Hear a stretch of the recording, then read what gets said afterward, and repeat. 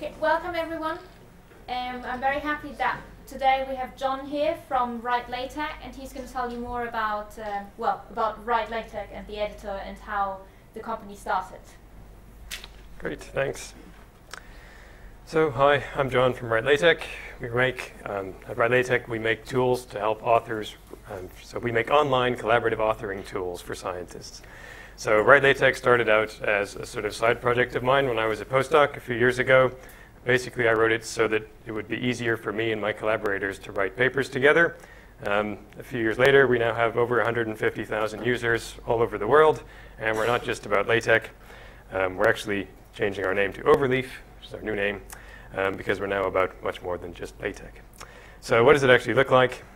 Basically, what we've got is, on the left, a rich text collaborative editing view for your manuscript, so you can write your paper there. And then on the right-hand side is a real-time preview of the final typeset output.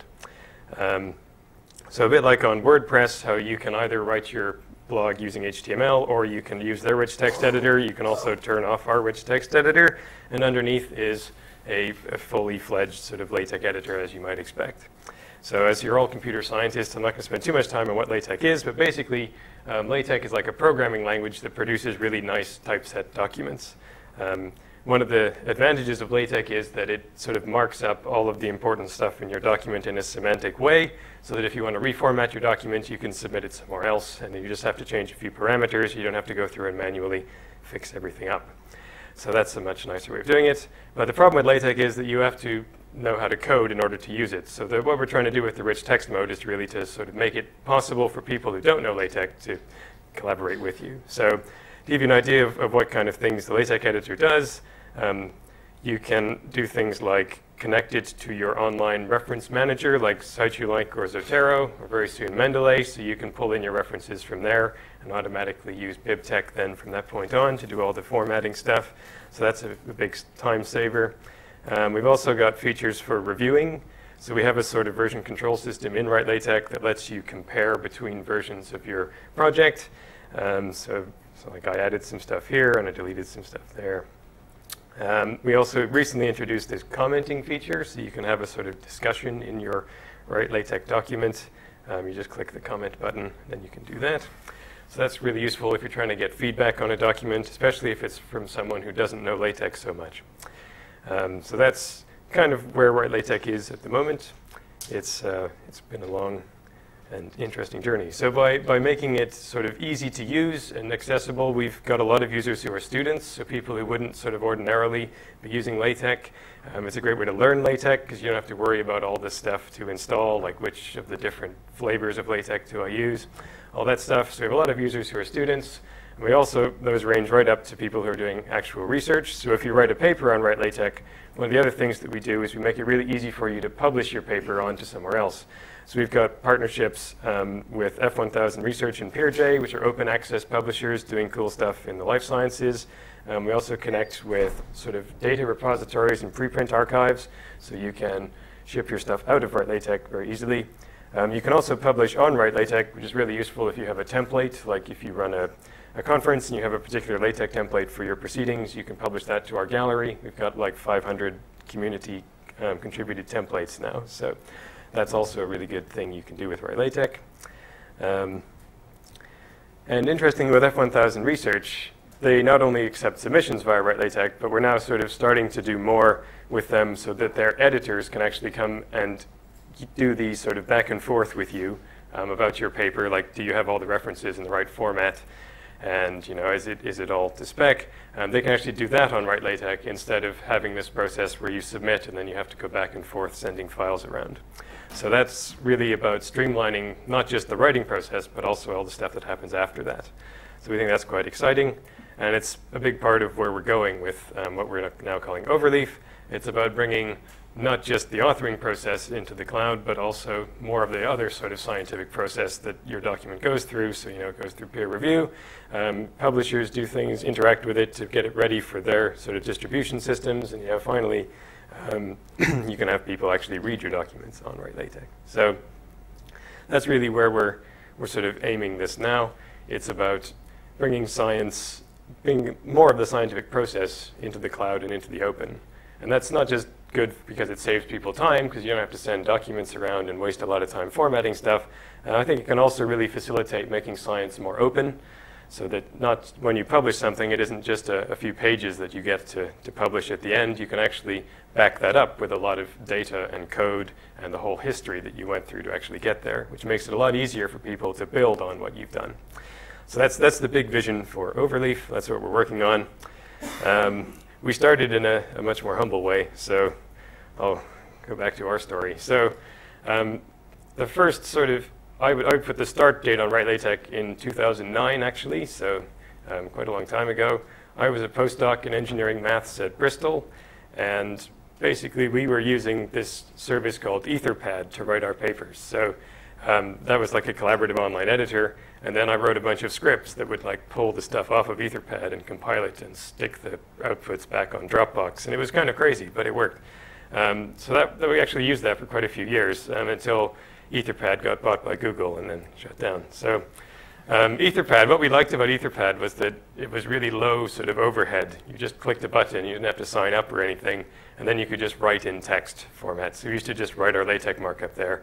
But of course, it didn't do anything like syntax highlighting or figures or really anything that you would want from a LaTeX editor. So that was kind of the idea.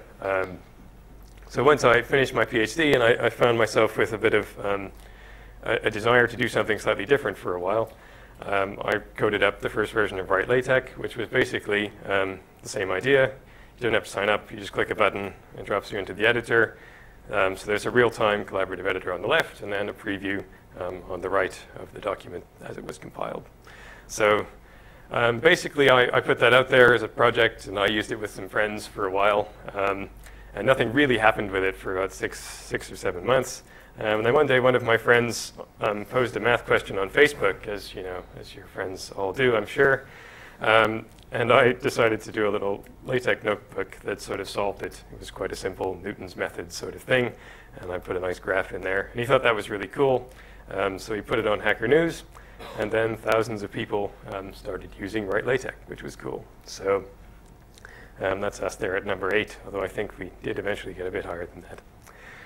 So at that point, I guess I started to take WriteLatex a bit more seriously because I had lots of people asking me for features, and it was getting to sort of overwhelm all of my other things. At that point, I found one of my colleagues who was also interested in sort of startup stuff, and I convinced him to join. So he's also called John Hammersley. He's now my co-founder. And we started working on WriteLatex in our spare time together. We didn't quit our jobs for quite a bit longer after that. Around this time, we applied for Y Combinator. So they're the sort of early stage incubator that runs Hacker News. We actually got an interview with Y Combinator, but didn't get in, unfortunately. So we sort of, again, it went into one of these kind of quiescent periods where we didn't do a lot. It was still growing quite quickly, not due to anything that we were doing, but just basically word of mouth.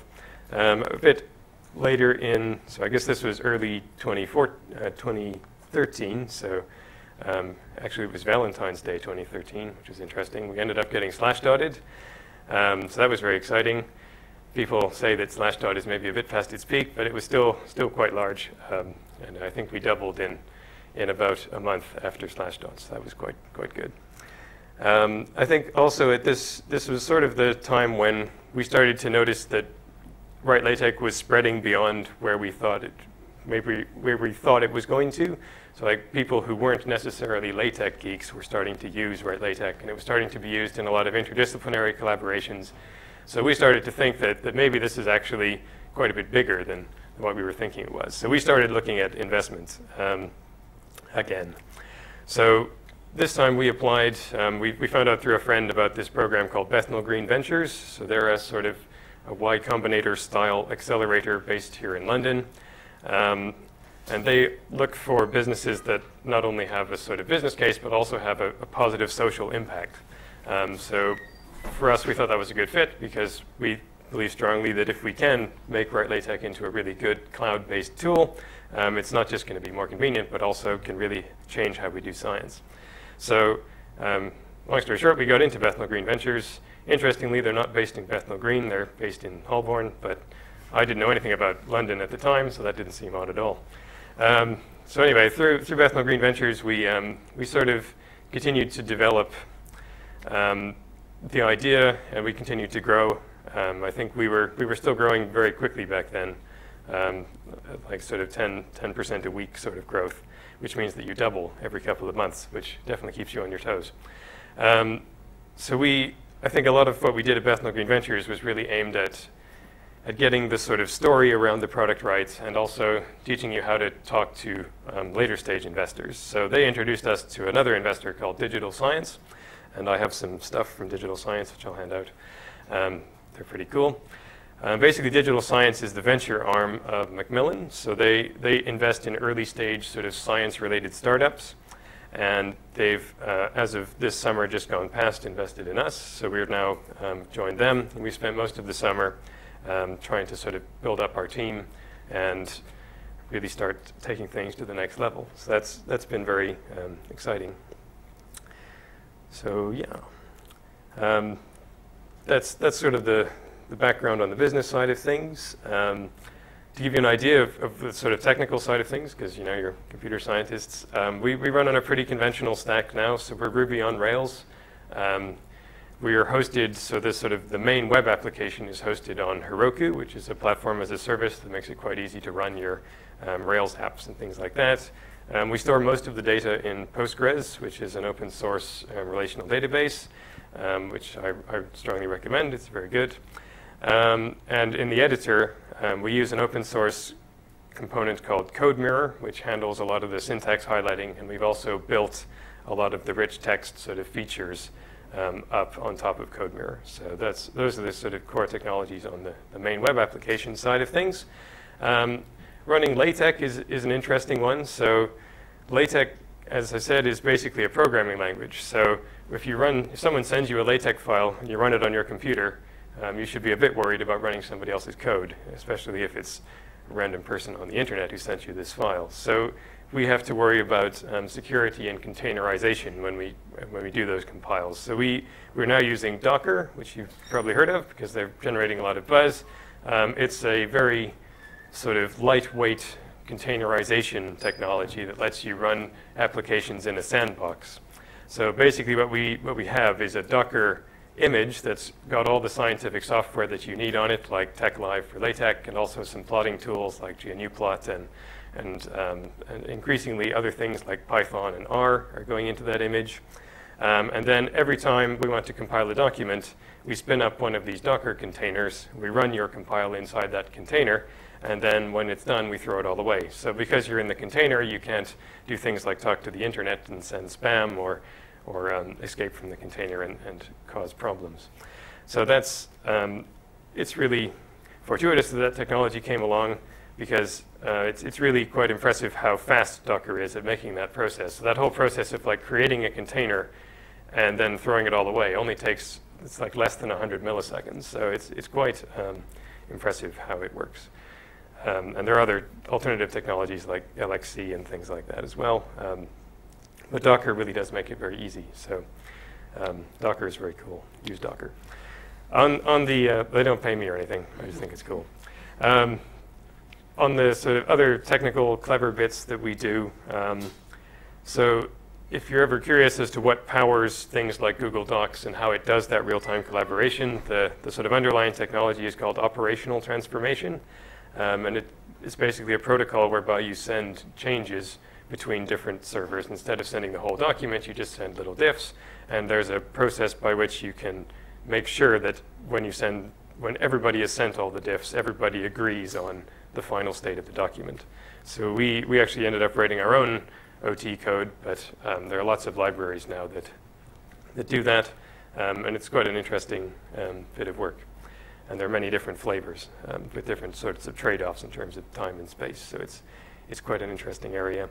The other thing that's a little bit clever that we do is we take, in order to ship the document back to you when you do the real-time preview, it would be quite slow if we sent the whole document back every time you typed something. So when we run the compile, we then check to see which pages have changed, and we use a content addressable hashing scheme to make sure that we only send the changed pages back to the client.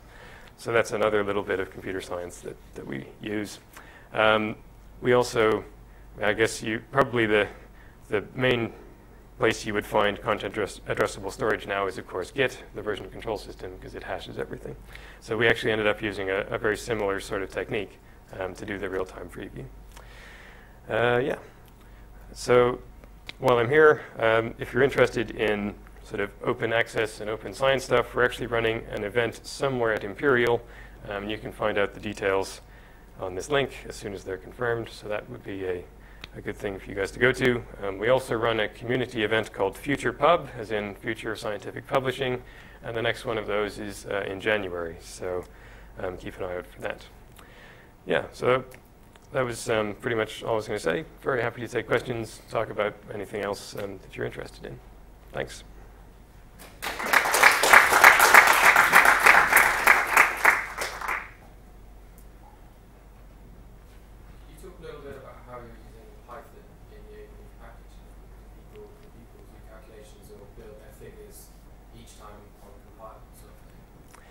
At the moment, yes. So it is rebuilding your figures every time you compile.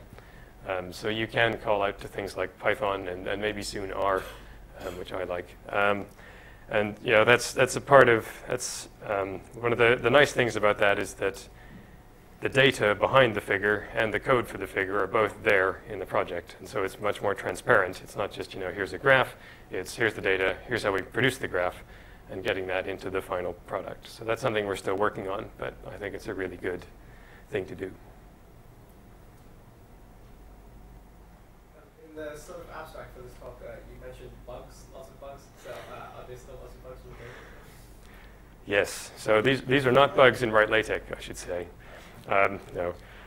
So yeah, I mean, I'd say that what I sort of was driving at there, and I'm glad that you asked because I wasn't going to bring up all of our bugs, but basically, we built on a lot of open source tools, and it's interesting how sort of underspecified they are. So it's not that they're all full of bugs. It's just that the behavior isn't always what you expect. So to give you some examples, we have an interesting bug whereby our web servers occasionally, like it's very rare now, but they just stop processing things. And no one has I've never worked out why that is. It seems to be something quite low level.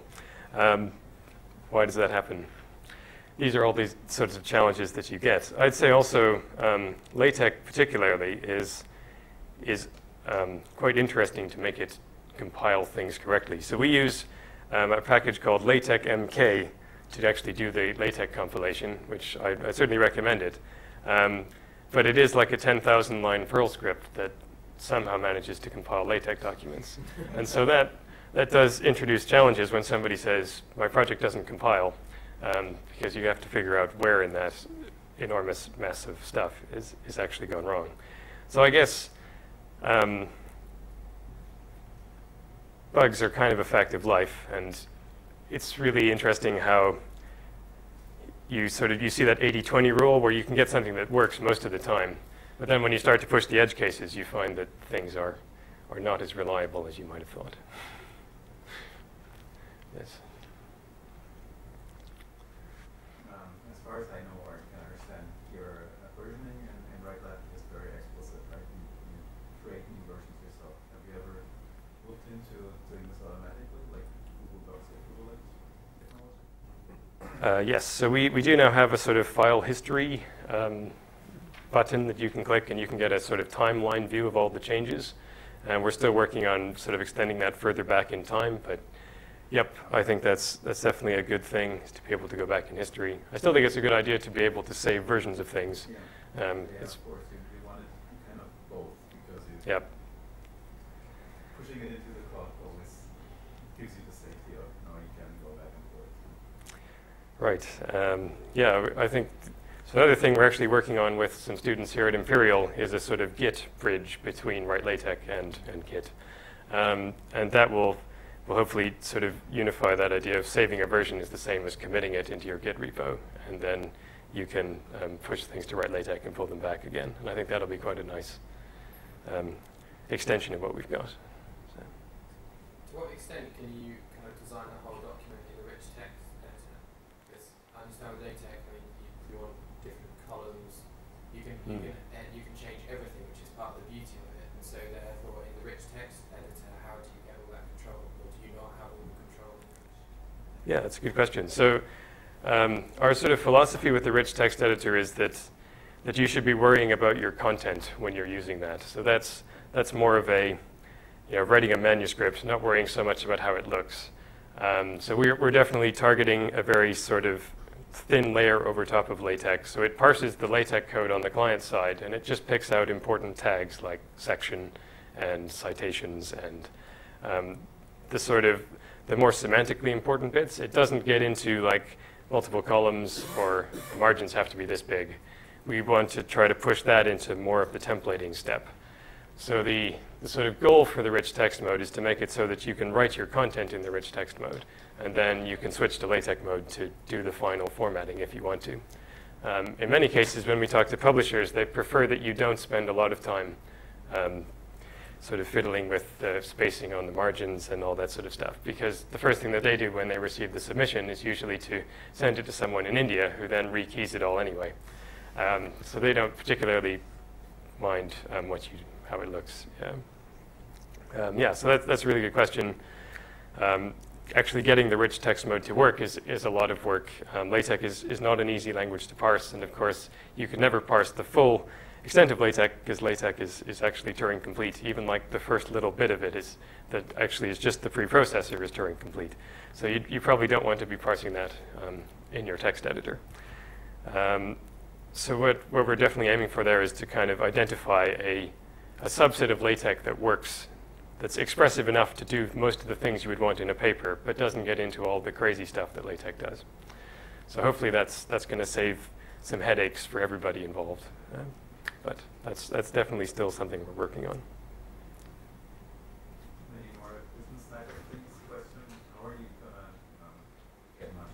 Is it the open concept or is it? That's a good question. So yes, so WriteLatex is a freemium product. So you can do pretty much everything for free, but we do charge for some extra features, like better access control, so you can say exactly who can access the documents rather than just relying on a secret link. And also more sort of version control and version history stuff is currently in the paid plan. With Overleaf, we're looking more at making more of it free for authors and charging more at an institutional level and at a publisher level as well. So we've got a number of trials going on along those lines now. So right now you're doing your compliant thing on the server side. Have you considered using client power? Because I know there's now a board of LaTeX into using ASM.js. Yes. There's also one using Knuckle. So have you considered using some of those technologies? We've been playing with those. The ASM.js version is called TechLive.js. It's a very cool thing. It's quite slow though, so we've had some performance problems. But getting some of the other bits of the tool chain, maybe to do with BibTeX or SyncTech, into the client, I think is something that might work much sooner. So yeah, definitely we're interested in reducing the amount of stuff that we have to ship back to servers, because that can really tie it together a lot nicer. But yeah, still very much an emerging thing, I think. Okay, I think we'll stop you with questions. Let's thank John again.